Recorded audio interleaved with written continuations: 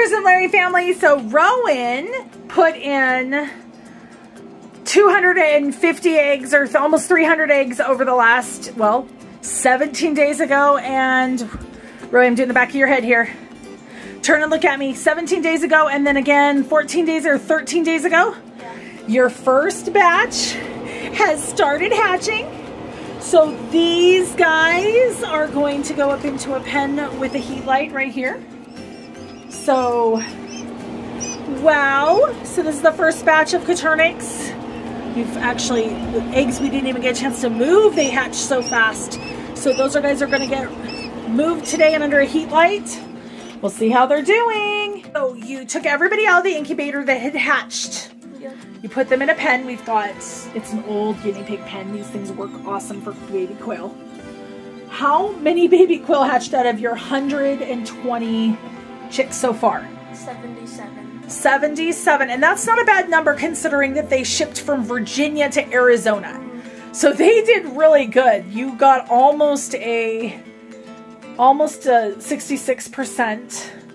Now how many days does it take to hatch a quail? Start there. 17. Yeah, 17 days at 100 degree in an incubator. And we put water in there to get the humidity up, just like they're under a quail butt. Yep. Okay, and then you were sleeping. You look so tired right now. Your eyes are all red.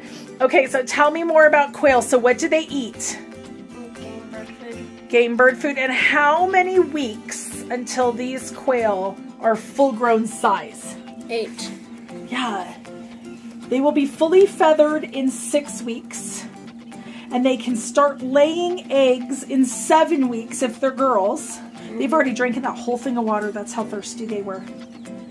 And then they will be fully feathered, fully big, full-size quail in 8 weeks. So today is February, what is it? 11th, 10th, 12th. I don't even know what day of the week it is. 11th. I think it's the 11th because Valentine's Day is this weekend.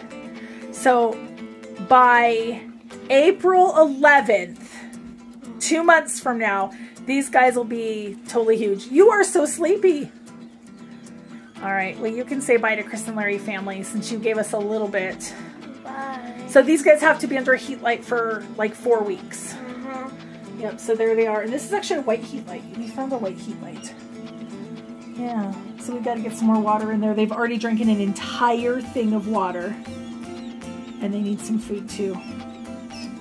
And then you have another 120 eggs hatching out, or hopefully up to 120 eggs hatching out in like 3 days. Another batch, which will have a second pen up for those. Oh my goodness. All right, say, I'm so tired, Kris and Larry family, so I'm going to go take a nap. Bye. Bye, Rowie.